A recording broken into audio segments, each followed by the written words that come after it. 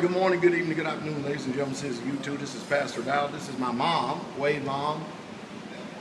And then this is Sister Mazie. Of course, you can look at Mazie and tell that she believes in the pick one, eat one thing. And what they have been doing is harvesting blackberries. See these blackberries? How many times do y'all have to actually harvest these blackberries a day? Twice. Twice a day? And y'all get that many each time? Not each time. No.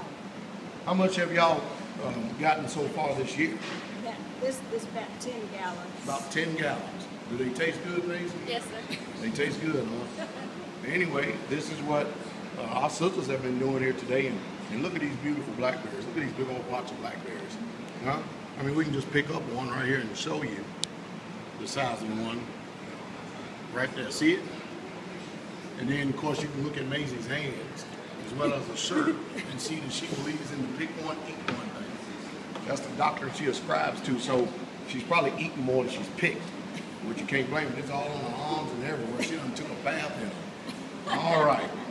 You have a blessed day.